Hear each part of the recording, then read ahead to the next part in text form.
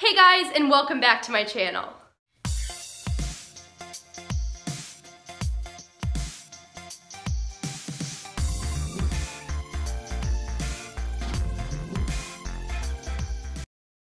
Hope you guys like my new intro.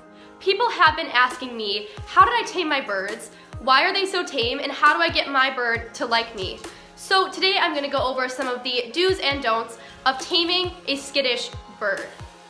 So before I really get into the examples, the most important thing when you're training any bird is paying attention to your bird's signals and really gaining their trust. What I really mean by this is if your bird is showing signs of not wanting to continue, that means that you're taking it too far and you need to work at the bird's pace.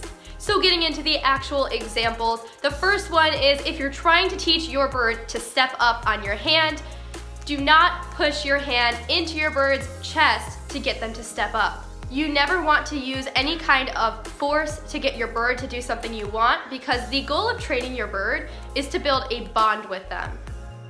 So if you are pushing your hand into your bird's chest, the only reason they are stepping up is actually because they don't want to fall over and they don't want to lose their balance, and it's uncomfortable for them. Now, even with Kermit, who is very trusting of me, if I tried pushing my hand into his chest, he would actually bite me.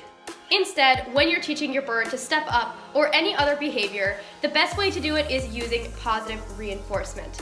So basically using food or anything else your bird likes as a reward when they complete the good behavior. If your bird is skittish, the best treat to start out with is millet spray if they like it, because it's long so they don't have to get too close to your hand in order to eat it. Having them eat from your hand is the first step, but what you can do after that is start introducing your hand a little bit closer to your bird while feeding them.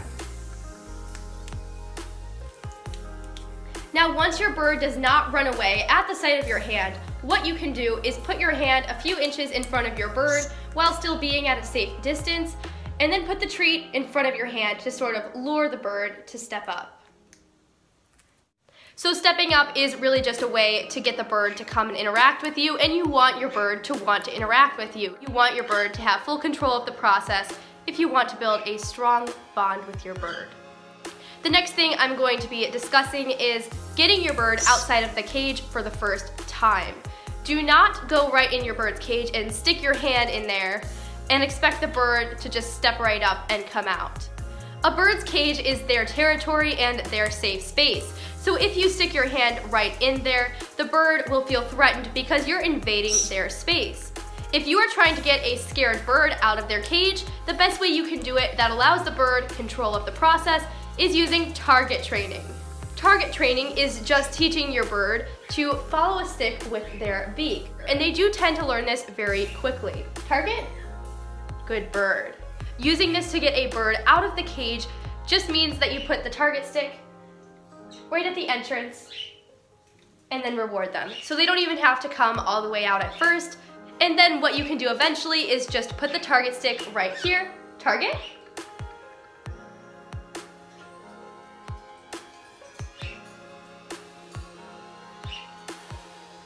And that is how you get a bird outside of the cage without any handling or force. You may have to start target training with your bird while they're inside of the cage like this. Target, good bird.